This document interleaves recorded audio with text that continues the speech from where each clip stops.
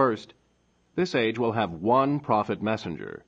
Revelation 10:7 says, "When he, singular, shall begin to sound." There has never been an age where God gave his people two major prophets at one time. He gave Enoch, alone. He gave Noah, alone. He gave Moses. He alone had the word, though others prophesied. John the Baptist came alone. Now in this last day there is to be a prophet, not a prophetess, though in this age there are more women purporting to give God's revelation than men, and the infallible word says that he, the prophet, will reveal the mysteries to the end-time people, and turn the hearts of the children back to the fathers. There are those who say that God's people are going to come together through a collective revelation. I challenge that statement. It is a bald, invalid assumption in the face of Revelation 10:7.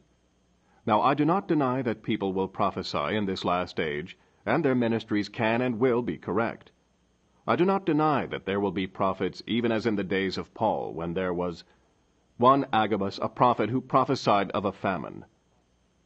I agree that is so, but I deny upon the infallible evidence of the Word that there is more than one major prophet messenger who will reveal the mysteries as contained in the Word, and who has the ministry to turn the hearts of the children to the fathers.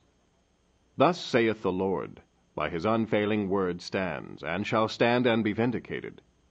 There is one prophet messenger to this age.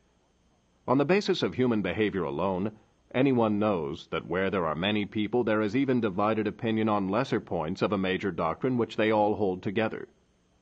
Who then will have the power of infallibility, which is to be restored in this last age? For this last age is going to go back to manifesting the pure Word bride. That means we will have the Word once again as it was perfectly given, and perfectly understood in the days of Paul.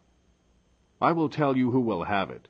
It will be a prophet as thoroughly vindicated, or even more thoroughly vindicated, than was any prophet in all the ages from Enoch to this day, because this man will of necessity have the capstone prophetic ministry, and God will shew him forth.